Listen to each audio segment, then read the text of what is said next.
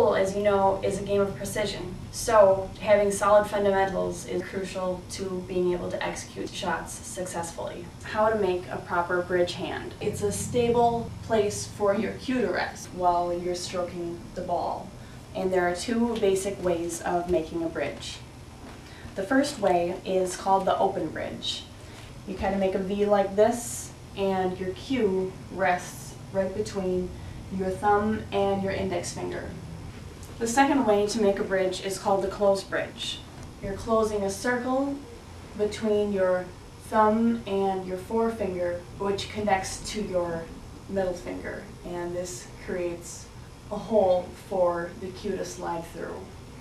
Where you position your grip hand. You have to grip the cue in a place that will keep it well balanced, sort of in the center of the wrap, like this. If you grip it too loose, it leaves too much room for motion and the cue can sort of shift from side to side when you're shooting. If you grip it too tightly, you're going to create a lot of tension. You want to keep your wrist as straight as possible. You don't want to turn your wrist out and you don't want to turn your wrist in. The goal is to create as much of a smooth, controlled motion as possible. Your stance.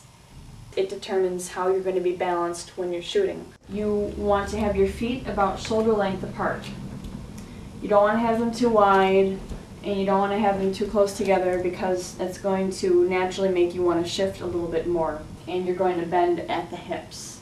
You want to be at a comfortable distance from the table, not too close and not too far away. Aiming.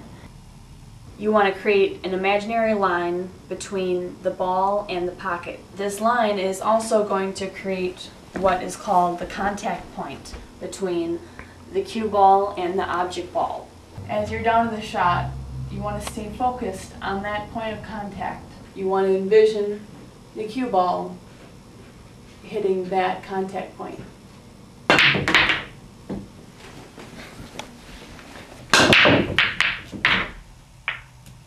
You don't want to grind the chalk onto the tip, you just kind of want to brush it on.